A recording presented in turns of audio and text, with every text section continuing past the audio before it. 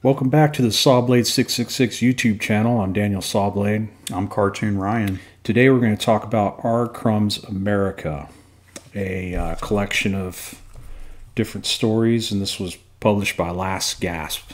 We'll take a deep dive into this thing.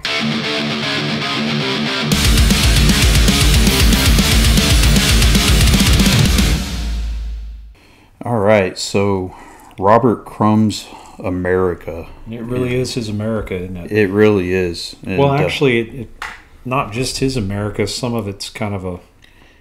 it's pretty spot on to what... Truth-telling. Yeah, he saw the writing on the wall before he left, and when he went to France. But this is just like snippets of some of his work because, I mean, it's tough to get everything in chronological order that man did.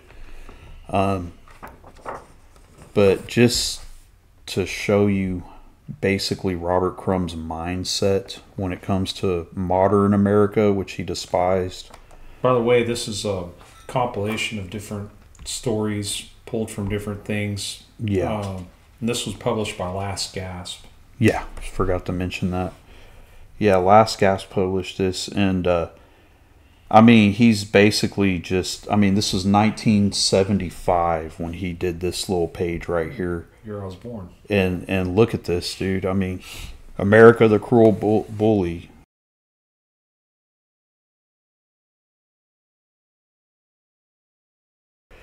And then America the Glutton. You know, I mean, he's just foreshadowing America the Greedy. America the Ugly. He really hates, visual pollution and noise pollution.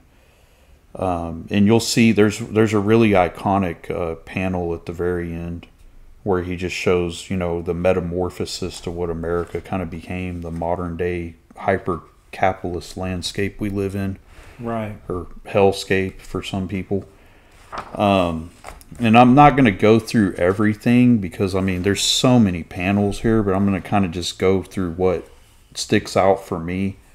I highly recommend this if you can get it. This is Crumb, oh, go ahead. By the way, I wanted to interject. Mm-hmm. Crumb is a very controversial person. Very. Because of his work. And what we would like to, or I would like to mention on the channel,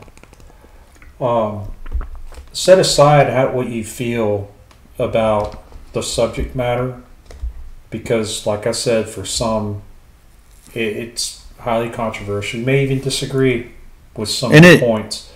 But where we're coming from is the fact that there's no denying the draftsmanship and storytelling ability that Robert Crumb has with his work. As cartoonists and illustrators, we just really, really admire the craftsmanship of the work. Yeah.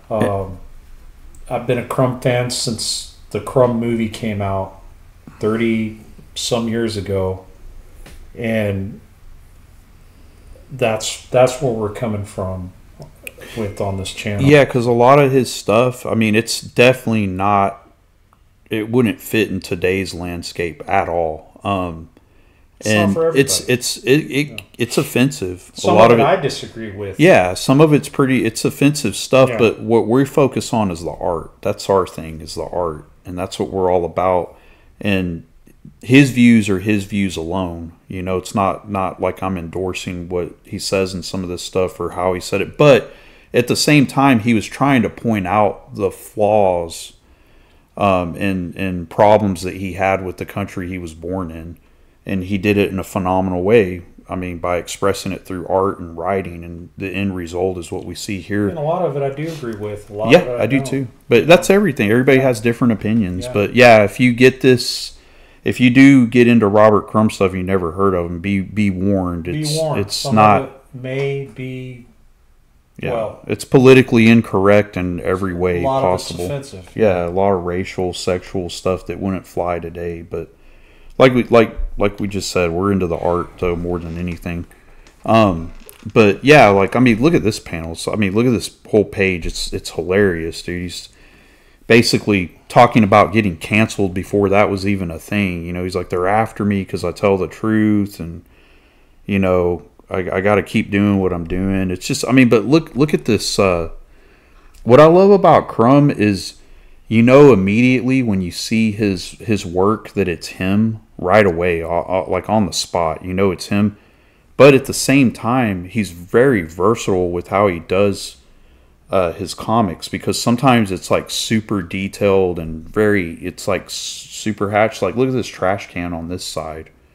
And then you look on this side, it's very bold. It's cartoony. But at the same time, the dude can draw like blues musicians, and it's like almost photorealistic. So he's definitely, if not my favorite artist, he's like right there, top 5. You know, he always has been. Draftsman. Yeah, there's no denying it. Yeah. This was really cool too. This is a page about trash, like how wasteful we are. What are we throwing away? Yeah. I mean, just look at that. That's great. Look at the wheels. I love the cartoon. And another thing he does, can't really see it from here that well, but he puts faces on the automobiles like cartoons, and it's hilarious, dude. Like this truck is struggling because of how much waste is it's loaded up with it. But I mean, look at all this. Well, you got a guy hoarding over here. There's just so much going on. Gluttony of America. Yeah, the waste. Capitalism. Yeah. Yeah. Just all the waste, and like how we go over to the other parts of the world and screw their stuff up. But it's really cool, man. I love the feet, the bodies, the way it's almost like when you see Crumb's work, you can see the figures bouncing up and down like the old cartoons. The way when they would walk, it's almost like that same posture. Yeah, his influence comes from those old 30s yeah. Like cartoons. Yeah, like Fleischer Studios and stuff. Pretty insane, over the top sexual stuff. This is pretty funny too, the white man's plight. Going to the next one though, another one I want to highlight. The Adventures of Onion Head. This is a good example of what I was talking about earlier. Look how cartoony this one is compared to some of the other stuff I'm going to show you. I mean, dude, it almost looks like a cracked out, is it Tintin, or who was it from the 30s? I don't remember. He had the dog with him. He looked like that though. I'm sure people will know what I'm talking about. But just the cross hatching. I mean, it's so badass, dude. Yeah, with Crumb, I've noticed like I can't pull anything out of my head at the moment, but yeah, I'll read something and it'll literally make me laugh out loud. Oh, dude! And then I'll turn around and read something else, and it's like I don't get it. Yeah, he really was. I don't know, could go to one extreme to the other with something being, abstract and kind of just ambiguous to something straight to the point and you get or relate to. Yeah, because like not only are you getting badass artwork, you're getting some really funny comedy. And like you just said a second ago, there's a lot of times like only he gets it, really, whatever he's talking about. But it's still fun to look at. I mean, look at all this, dude. Yeah, it's just crazy. And I get the sense a lot of it is just him over and over again. Look at all these people laughing at him. Oh yeah. It's just what he went through. I think growing up and stuff. I mean, just look at that, dude. It's always just like no hope. That's almost like the theme of a lot of his characters. It's just a hopeless situation a lot of times. But putting a funny... Yeah. Like a really funny spin to it. Yeah, definitely. Oh, we were talking about this we were. I really love the 1930s future look to it. The city of the future. And then, I mean, you look at the cars and the ships that are flying, it has that 30s to I'd say all the way up to the 50s vibe. I mean, look at that car. That's the car looks like a, yeah, it looks like the Batmobile basically. Look at those androids or whatever, robots walking around. Crazy stuff, dude. This guy's mind is just... It's on another level. Yeah, it's on another level, and it's basically just X-rated, offensive, just wackiness, and it's all in cartoon form, and it's just amazing. And like we mentioned before, the movie from 30 years ago, watch it if you can. You should. It's just called Crumb. It's by, I think, is it Terry Ziegler or Zigwoff? Yeah, Zigwoff. Yeah, I think that's how you it starts with a Z, but just look it up. It's called Crumb. Yeah. And dude, that's what blew me away immediately. Is when I saw that, I became an instant fan. This is just crazy, dude. Look at this. I marvel at his use of the panels, the way he lays it out, but then just everything going on. Like each panel is just explosive, and the emotion is there. The faces are hilarious. Yeah, I was always impressed with. It's very much how I would approach a comic, where it's not super flashy panel layout. It's very, it's very traditional. Yeah, you know, it's very just. I'm more of a fan of this too, and he packs all the detail in the panels. It's not about fancy panel layout, which is more of a traditional approach. I'm more of a fan of this type of layout. I don't know why. Like I like the segments. It's like a grid layout. Yeah, I love it. I do appreciate some of the outside of the box, like the city. We were looking at that, on our first video. Holy moly! Yeah, it can work. Yeah, you just got to do it right. But look at this. And on top, like another thing to mention, it's just hilarious. Like, look at these things, dude. Yeah, it's really fun. The cream, what do they call them? The cream puff, rough, tough cream puffs. Like, what the hell? It's like a parody of like just Meathead Jock. Yeah, look at that. Yeah. Do him, Sarge, and he punches a dude and his head blows up. Have you read this one all the way through? Yes, it's hilarious. It's so violent, man. It's like I want to read a lot of it, but a lot of it I don't want to lose our channel too. So I don't really read a lot. Yeah, I don't want to. Yeah. Well, I saw a couple things that we zoomed past that luckily hopefully won't demonetize. No, we'll be fine. But yeah, he's very controversial. But then a lot of stuff isn't, in my opinion. It's some of it's very straightforward. Oh yeah. And it's fun stuff. Yeah, it takes a lot to get me worked up, man. I love this is probably the funniest, one of the funniest I guess stories in this book.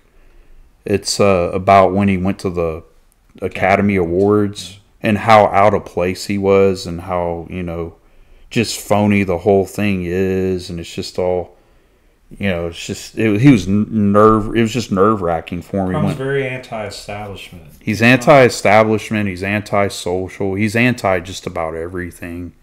And just kind of a grumpy old guy, dude. He's a grumpy old man before he was even old. And it's just hilarious. Look at how dejected he is going up to the carpet. Like at first he's kind of checking everything out. I think it had to do with Fritz the cat, right? I'm not sure it does. Commission. Ticket to the Oscars. No, it's a job. This was something that really happened then. But it's hilarious, dude, because like he's going in and he's nervous. There's like protesters outside and stuff, and then he's like going in to get his ticket. All right, go ahead, and then like he's walking the carpet and you have all these big names, and then it's him, and he has his head down. He's sweating uncontrollably. His wife's not with him. Everybody's got their arm candy. It's so funny, dude. I'm surprised he even went to accept whatever award he was given. you know. Yeah, I think he just had a ticket to it, and he was there to. But I think he was nominated. I don't even think he won anything.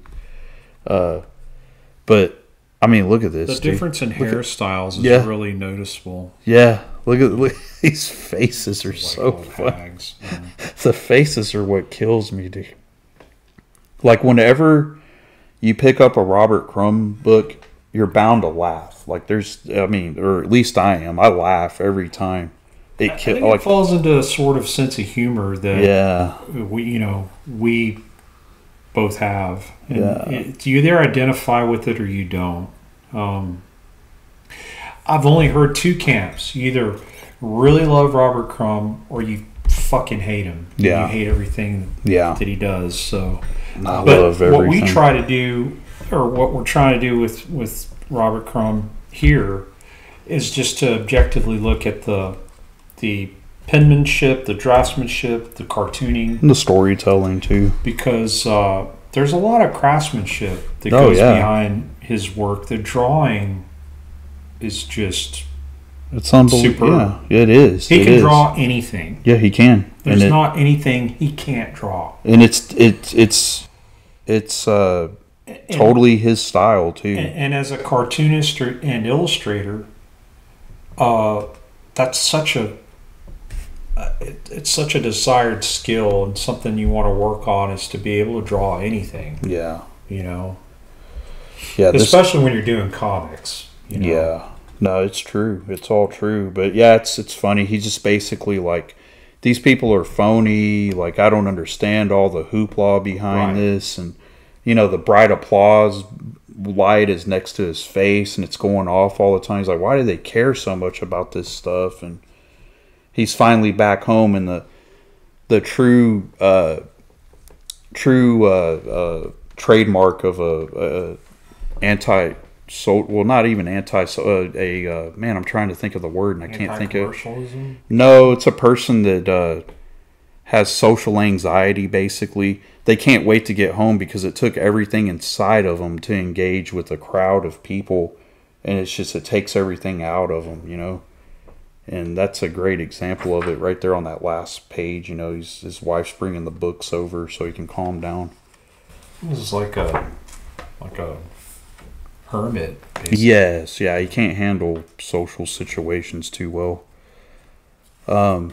This is just another example of his cartooning and the faces on the cars. That kills me. It kills me. It's hilarious, dude. That. Look at the teeth. Faces on the car. Yeah.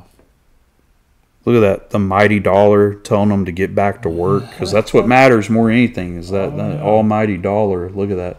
Look at this shit, dude. The car has the teeth and but then it has a crown on top, dude. I love that. The king. Why, oh, why the hell am I in Motor City? This is when he was living in Detroit. And he was young, dude. He was. I didn't know he lived in Detroit. Yeah, it's in that documentary. He talks about it. He was in Detroit, and he was working. He was a card. He was working for American Greetings. American Greetings card. Yeah, and he hated it. It sucked. He hated that job. He had to come up with shit on his own, but he was living in Detroit at the time. And at that time, that's when he jumped into that van with the hippies and went to San Francisco and left his family behind. And this is like when Detroit was on the decline. It started in the 60s. Like the 50s was like the peak of Detroit. Right. It was like an all-American. So now it's just a rubbled out wasteland. Which apparently they're working on. They're working on it. Yeah, it's improved a little in the last. Really post-apocalyptic vibe. Yeah. This is funny too right here. The highlights of Detroit. Dude, look at this. America's best loved underground cartoonist. And what I love about it is he's showing I guess the sights and sounds of Detroit. Right. But I love it, man. Look, this is just all his experience. The bus, the assembly line, the university. And this is back when it wasn't even how it is now, all dilapidated. Highlights of Detroit. The lettering, it's so cool. His lettering is it's so amazing. Good. It really is. It's superb. Yeah. Just down to this. Yeah. Too. All his lettering is so unique looking. It's all freehand. That's what I can't get over. This is hilarious too, man.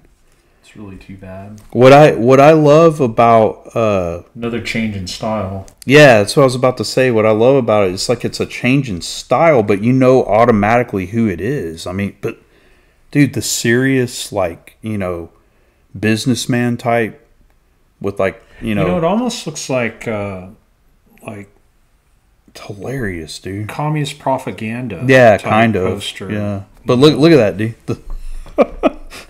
Really look, it's a stack of businessmen.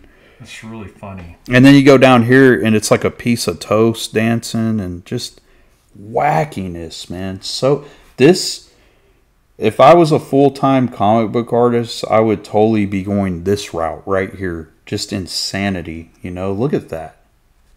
It's really cool. Yeah.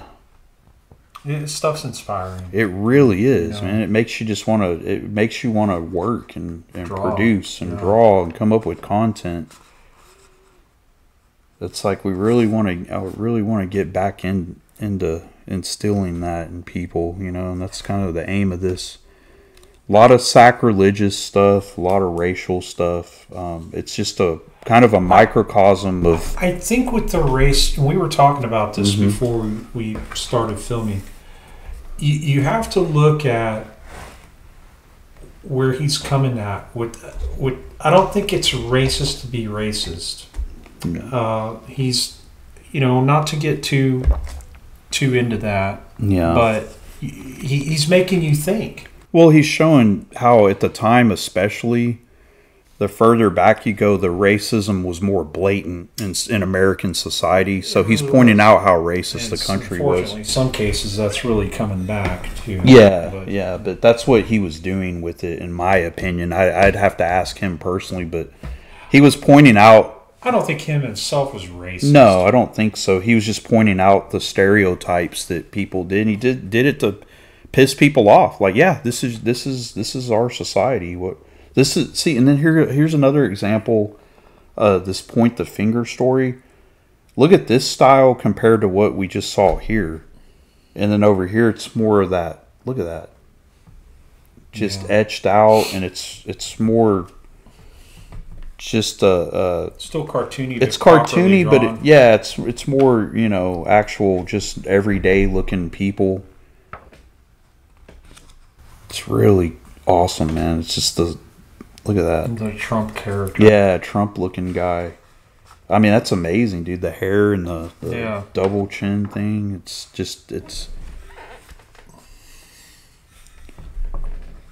Yeah, if anything, man, you just gotta just be floored with how amazing the art and the layouts of all this is, and the storytelling, dude. It's just.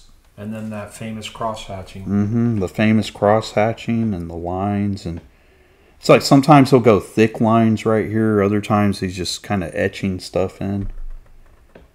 There's Mr. Natural. I like that face a lot. Yeah, that's me really too. Cool. That's funny too, man. The little slits to add the glare, like the 1930s cartoons. Very, very almost Mickey Mouse looking. And then this right here is one of my favorite things ever. This is so iconic. It's a short history of America. You start out with nothing but open land, which would be almost pioneer days. Even before, you know. And then this is after, with the expansion of the railroads, and then there's the railroad down there, the horse-drawn carriage, little cottage there. Look at that, progresses. That's probably 1800s. Yeah. Right. Oh yeah. And then into like. This is 1800s for sure. This is like probably mid 1800s. Late 1800s. Here we go. Look at that. Look at that. Another little house. Look, telegraph wire. Then the phone lines. Look at that. Railroad crossing. There's other houses. It's so accurate with the detail. It is. It's the same road and the same landscape the whole time. And then look, the tree gets bigger over time too. Right. You see this tree? It starts out as a little tiny. Right. They just planted it, and look how big it gets over time. That's so cool. Yeah, and then look at that. Look, there's that tree. That tree's still there. Right. Look, same house though. The progression, yeah, it's really amazing. Yeah, how it really he captured that progression. This is like the 1910s, basically, or right at the end of the 1800s, and then you have cars. It's like the 20s. The 20s, look at that, and it's advancing more. Look at all these wires, man. You got the electric, train cars above it. Then into like the 50s. The 50s, this is like the 30s or whatever, 40s, 50s. The 70s, I guess, is what this would be. Right. Look at that. The building's still there. It's a Texaco, but then it gets mowed down, turn it into something else. And then he's like, what's next? This is funny. Yeah. It's hilarious. Then it just gets bombed out. Everything's done. Yeah. And then you get the fun future. Oh, he's got different options. That's what it was. The worst case scenario is a ecological disaster.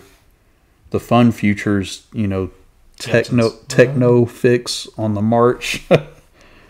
Or the ectopian solution. It's like living in the woods.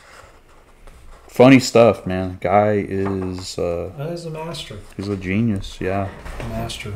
Robert Crumb's America. Thanks for bringing it. Yeah, no problem, man. And like and subscribe, and we'll see you guys next time.